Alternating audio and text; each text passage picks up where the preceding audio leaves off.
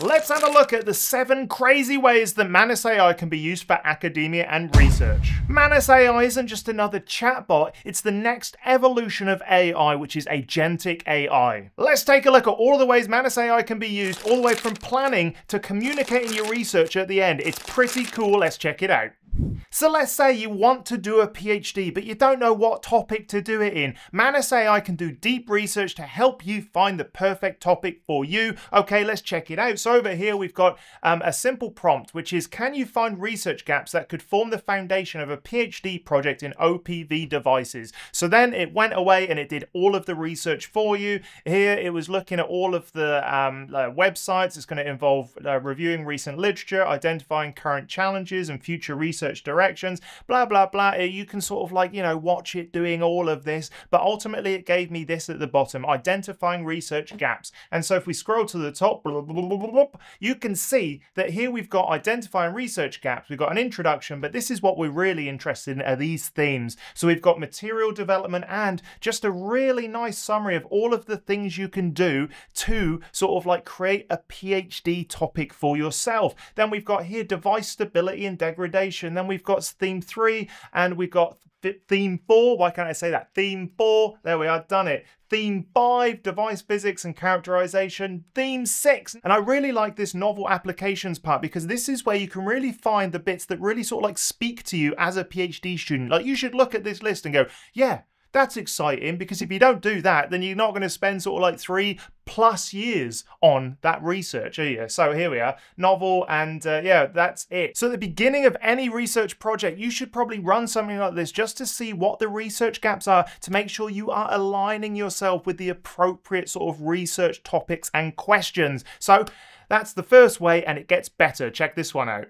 As a researcher, you should be across all of the literature all the time, and that sounds like a big ask, doesn't it? But with Manus AI, we can actually ask it to look for influential papers, and this is exactly what I did. So here I said, I am a researcher working on OPV devices. Find the latest, most influential papers in this field from the last 2 years. So I didn't tell it how many. I'm just expecting it to sort of like look at citations, look at impact and other metrics to say, these are the papers that you should know about. So then it went away and it said it will find it from the past 2 years, which is great. And it will identify highly cited papers and those published in high impact journals. So that's great. That's exactly what I would look for if I was doing this manually by myself. And then it goes away, it does all the stuff, and down here we can see we've got a recent report on the most influential papers, and it gives me 3 papers, and they are linked as well. So it tells me the DOI, when they were published, the journal, and also sort of the title. And I love this, like a little bit of a summary, and it goes that little step deeper by giving you a significance. So beyond the record efficiency, blah, blah, blah, this is the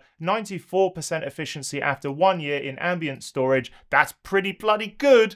When I was doing my PhD, it was nowhere near this. So we can see it's done a really good job at pulling out that stuff. This top one doesn't have a link, but it does have a title and a DOI. But ultimately, I would be running this. Oh, there's a link. Perfect. It's down here, down the bottom. Why didn't I scroll further? Naughty me.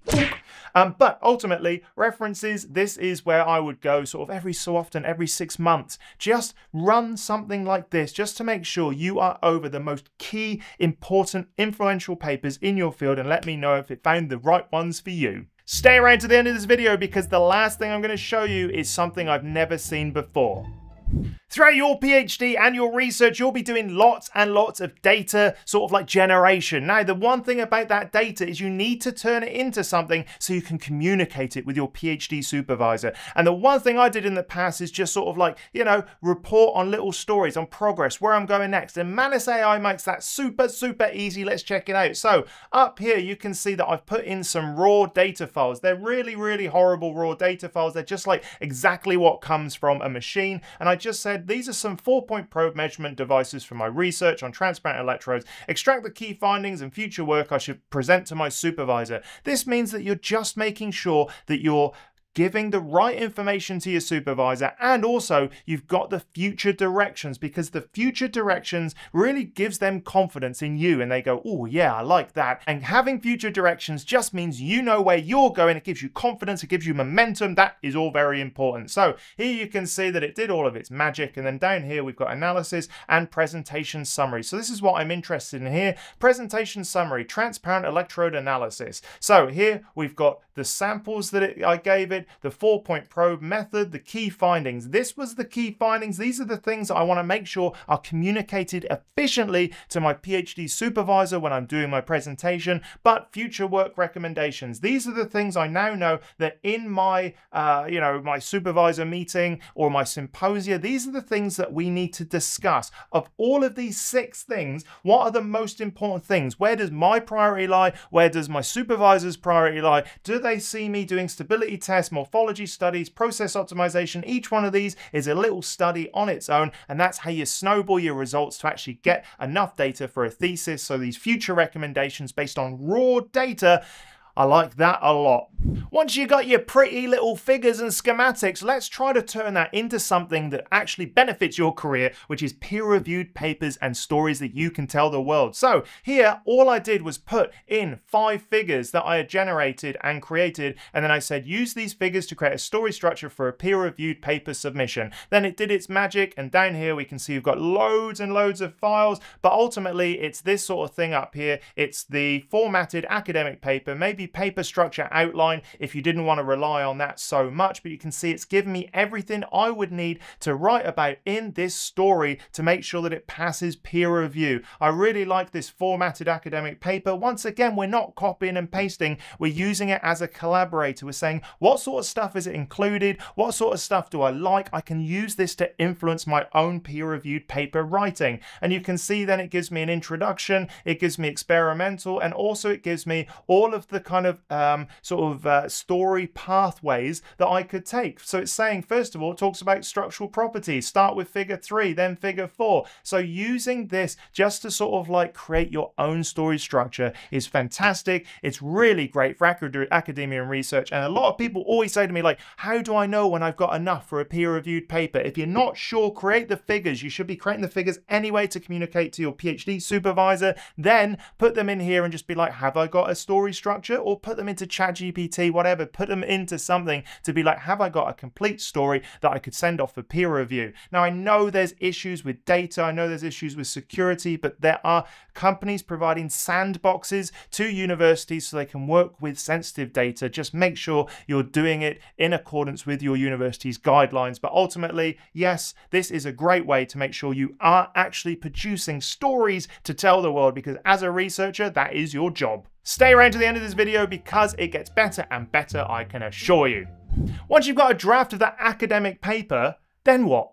Well, normally you send it off for peer review, or you send it off to your supervisor or to your collaborators. Now you can do a step before that with Manus AI, and I really like it, so check this out. I put in a draft of a paper that I was working on. I said, I am writing a peer-reviewed paper and would like feedback on this draft. Suggest improvements and places that a peer reviewer may ask for more information. I've had so many papers come back where they're just like, put this, what happens here? Do this, does this, blah, blah, blah. And you're like, no, it's just, no. I've told a story, this is good enough, that's like further research. That's what you always say when they ask for more. You just go, that would be the subject of another paper. But ultimately here, we're being on the front foot about it and we're saying, what would they actually ask? So I put in the paper and then it's given me a feedback on draft paper, and I'm very, very impressed with the level and the detail that it's given me, because here we've got feedback on a draft paper, general comments, just like a reviewer would put general comments and say, yes, it's good, yes, it's not good. Hang on. No, it's not good. Yeah, that's what I mean.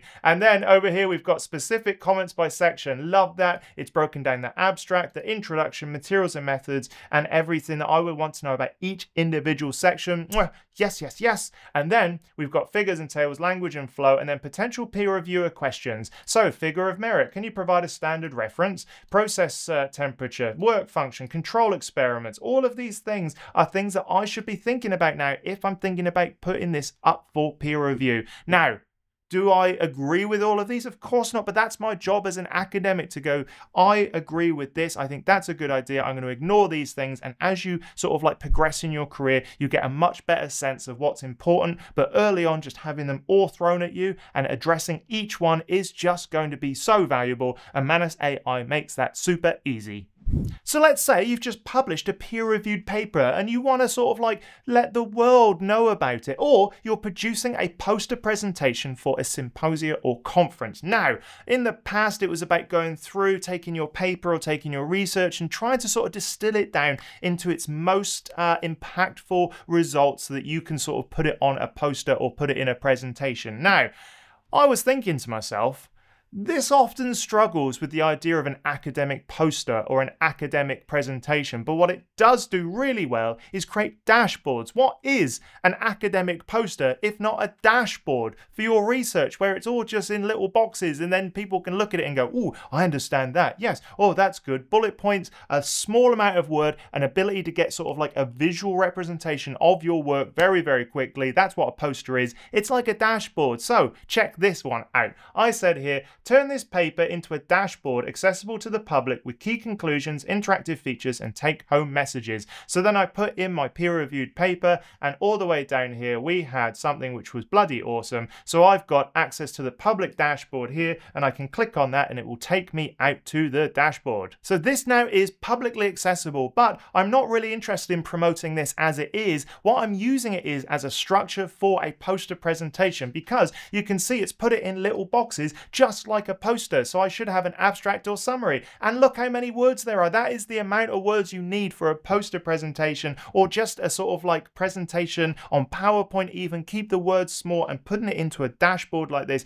keeps the word and the language sort of like really concise, and a small amount of text, which is just what we want. So here we got abstract or summary, problems addressed. So this would be, you know, why you're doing it, motivation, proposed solution, what you did, and then this is what we want, key performance metrics. I love that it's sort of like done a little bit of an interactive thing here. It's got pop-ups, so useful if you're online, but if not, it could show you the sort of information you can present on your poster. Clearly you'd put more, but this clearly that it thinks that this is the most important thing, which is right, because it's for transparent electrode materials. So I want sheet resistance and optical transmission, and here the figure of merit, which is stated as the highest published for nanowire composites at the time, which it was. I don't know if it is anymore. But here we have the OPV device efficiency, 90% of ITO control devices. So this is the information I would want to make sure is front and center of anything I communicate. And now it just makes it so easy, because you don't need to guess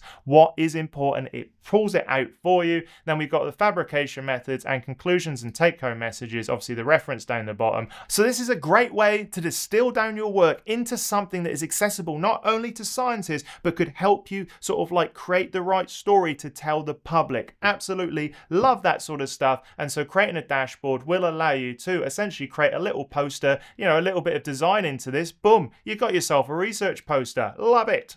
If you like this video, go check out this one where I talk about academics and how they're using deep research. I think you'll love it.